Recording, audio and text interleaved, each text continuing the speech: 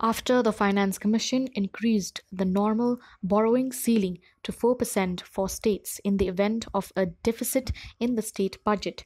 The Meghalaya government today approved the amendment to the Meghalaya Fiscal Responsibility and Budget Management Act 2006. The Chief Minister, who is also the Minister of Finance in the state, Conrad Gongal Sangma, said that the Cabinet Ministers today approved the amendment to the Meghalaya Fiscal Responsibility and Budget Management of 2006, as has been done by other states after the recommendation of the Finance Commission allowing an increase in the normal borrowing ceiling from 3% to 4% of GSDP. Responding to a query, the Chief Minister stated that with this increase, the state can borrow another 400 crores in a year if there is a deficit.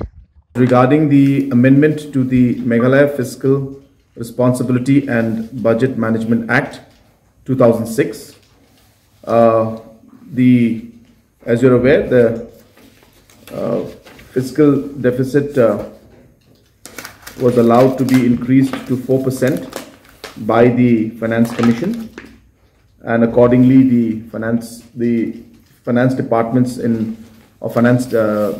different states have done that.